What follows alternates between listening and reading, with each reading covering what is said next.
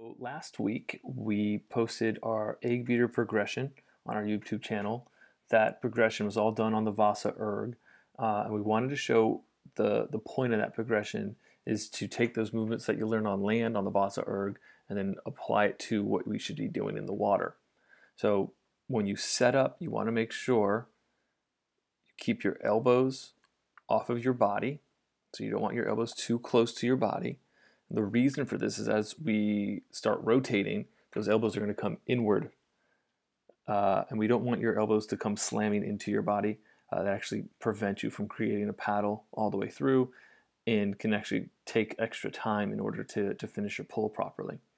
So if we start watching Lissa, now she's set up those elbows correctly, we're going to watch her in slow motion.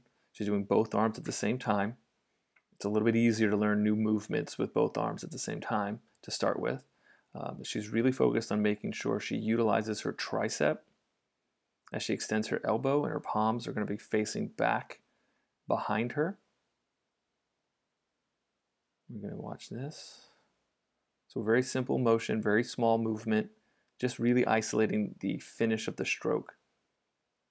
So once you can do both sides at the same time, go ahead and start alternating arms so it's more like freestyle. And it almost will feel like in the water, like a reverse doggy paddle in a way. All right, so barely lifting up through the shoulder at all, no lift through the shoulder really, using her triceps to extend the elbows. And then we're going to take this to the water and do the same exact motion. So in the water, just enough kick so your legs don't sink, looking straight down, good posture, still focused on using the triceps to push back. And if you watch really closely, you can see her left hand start to push up towards the surface. All right, we don't want her hand to be pushing upward. We want her palm to be pushing back so that we keep horizontal propulsion, just like we see on the right hand side. We want to be pushing back all the way through. We don't want vertical propulsion because vertical propulsion either pushes us up or down. So we always want horizontal propulsion. But it's the same exact movement that she was just practicing and demonstrating on the Vasa erg. So it's direct application from what you do on land to what we do in the water.